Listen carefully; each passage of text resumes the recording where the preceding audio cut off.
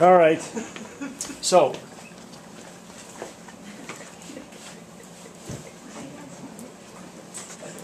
with that said, those are the rules for Lewis dots for atoms. We very rarely use them. Most of the time when we're doing Lewis dots, we're looking at compounds, not single elements. So, yep. Oh yeah, I know. Escape hatch. Escape hatch. So in case I'm ever in trouble, the pens can self-eject.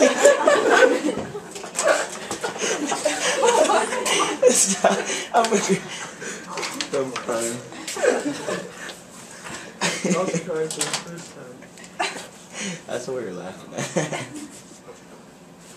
Rules for Lewis dots for ionic bonds. Well, it'd probably be helpful, Allie, if we knew what ionic meant. Ionic is when ionic bond is when one atom steals electrons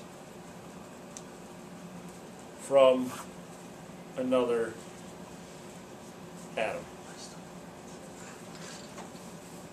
Covalent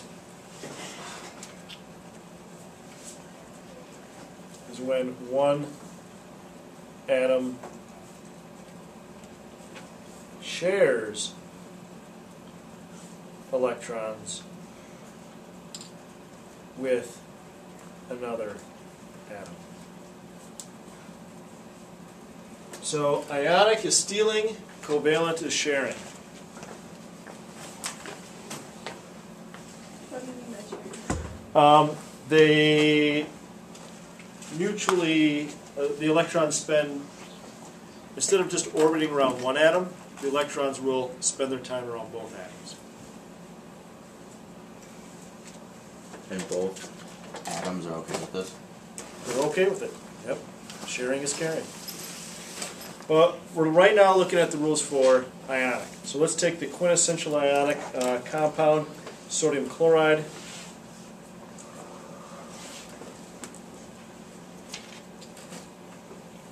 Sodium has one dot.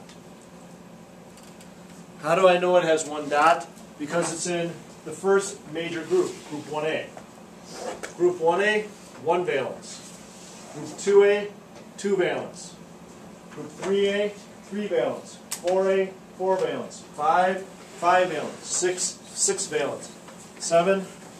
So that's why we are concerned with looking at the major groups, because we know how many valence electrons they have. Group 9A,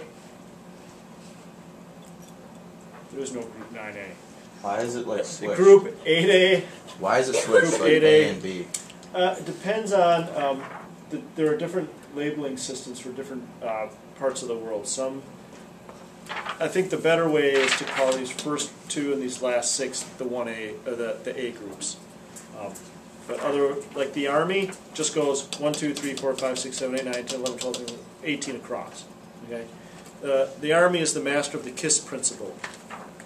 You've heard the KISS principle, right? No. Keep it simple, stupid. So they just number 1 through 18. They don't mess around with 1A, 2A. They just number 1 to 18. Keep it simple. So, chlorine is in group 7A, 7 valence electrons. I'm going to use X's just to help us to distinguish them.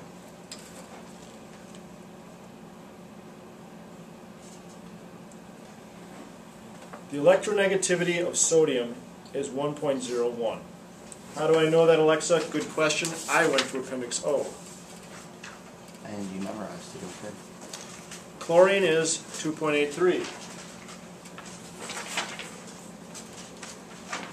We take the absolute value of the difference.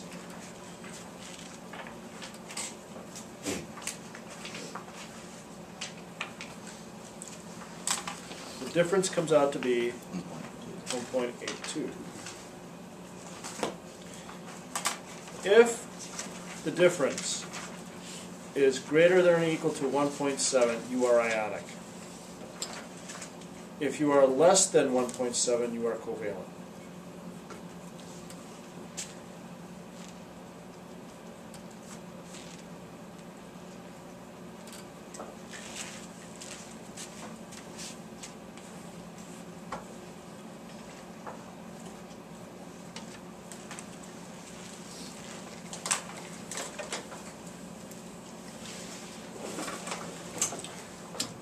So, Is that still less than or equal to, or just less than? greater than or equal to is ionic, less than 1.7 is covalent.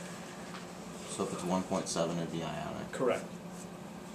Now, not everybody agrees on this numbering. I've heard like 1.4, but we're going to go with what the book designates, and the book designates 1.7.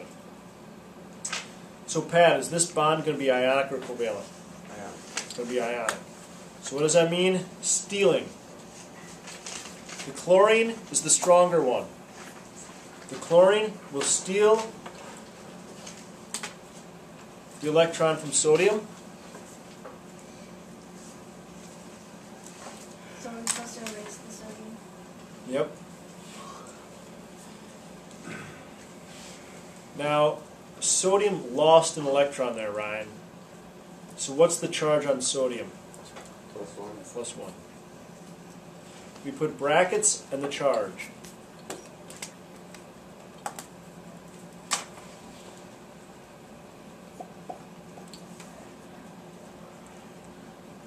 How many electrons did chlorine gain?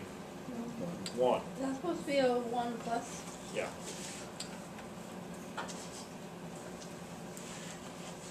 So what's the charge on chlorine?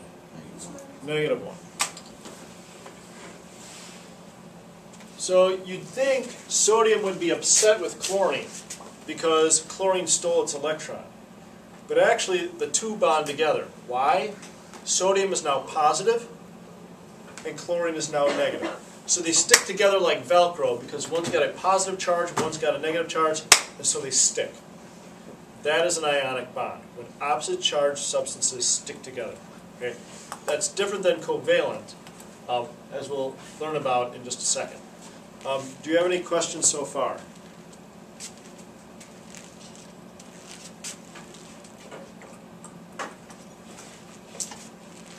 In that case, Logan, it is now time in the course of the whole year that you can be told the love story of sodium and chlorine. Put to music.